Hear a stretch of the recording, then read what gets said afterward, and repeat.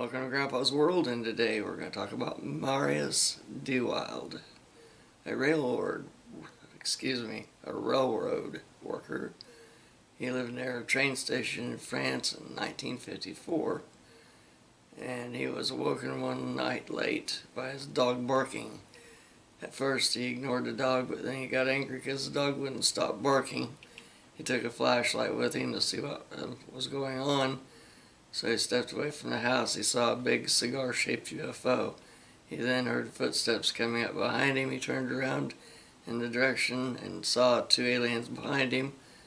They were about 3 foot tall. Before he could think about what was going on, he saw a light hit him and he was paralyzed.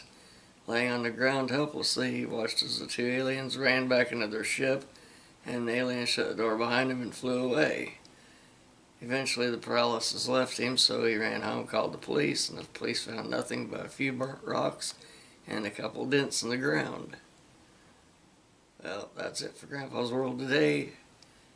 Have a good one. We'll see you later.